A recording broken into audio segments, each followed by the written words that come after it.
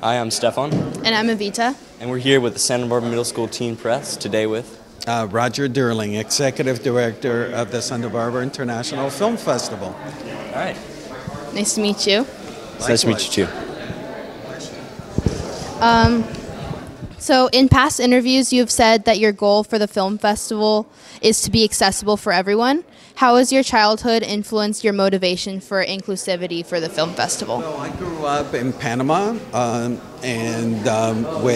with a very humble background. My parents were not rich, and I always loved the arts, and in particular going to the movies, but we couldn't afford it.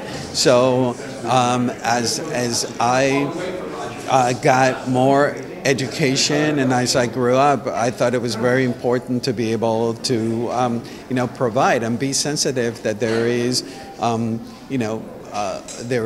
people that don't have access to the arts, and then there is you guys are lucky in your school, but other public schools don't have arts programs, and I think the film festival is a great tool to spread the word about film in particular, and it's important to make it very accessible. That's why you see that there's so many free programs. That's why we do a lot of educational programs. That's why we do field trip to the movies, where third graders come for free as far north as Santa Maria, and they're bused in for free to watch movies.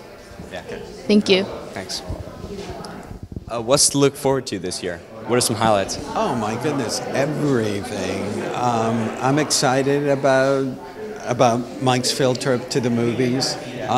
We actually are showcasing 2 different movies for the third graders. We're showcasing Elemental, and Pixar and their team will be in town, and also Spider-Man Across the Spider-Verse, and the whole team of the film, Chris Lord, Phil Miller will be here. I'm looking forward to the Virtuosos. If you look at the lineup, that's the night where all this, young actors that have had a breakthrough this year will be there, and it's always important for us to showcase diversity and inclusivity. And if you see the lineup, it's really spectacular. I could go on. I feel like a kid on Christmas morning opening presents. There's so much. I think that if any aspect that you love of cinema, it will be included in the festival. And it's fun. Thank you. Thank you. What motivates you to keep hosting and continuing the film festival? Because I love what I do. Ever since I was a little kid, I mentioned to you earlier, film was so important, and I devoured films since I was a little kid. And I didn't know that there was a career like mine when I was growing up, when I was going to school. I found, by default, I found film festivals, and I found my tribe, and I didn't go to schooling for film nor film how to run a film festival. There's no such thing,